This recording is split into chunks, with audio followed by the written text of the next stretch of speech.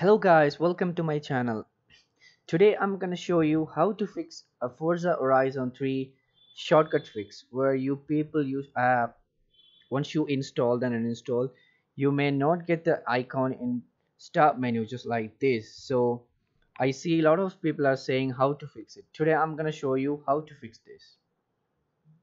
Alright, just if you are new to this channel, please subscribe and support. It's gonna do a great deal to me. Alright, let's get started. First, what we have to do is go to start menu. First, you have to install the game. Once you install the game, go to start menu, find PowerShell, Windows PowerShell. Just run on administrator. Once you on it, you get this window. On this window, all you have to type what I put it in the description where you can find it. Just copy paste it. Voila. Once you do this, you may see something says about Microsoft.OpusPG. Right now it's not there because I already cleared it. As you can see, I already cleared it and I got the icon back, so it won't pop up in my window, but definitely it'll pop up on your window.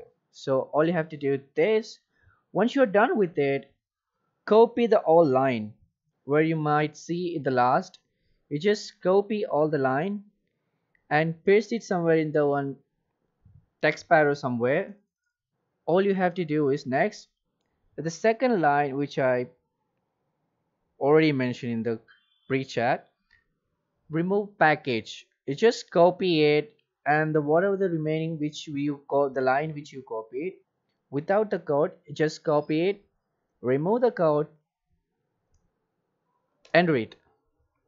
So it's gonna delete all the entire registry which you made it before, and you can just go to the game location where you have the crack, I believe. Yes, go to the crack, go to the app file, install app. Once you click install the app, before you used to get that universal error failed, this time you will not get it and you will get the icon back in just as new.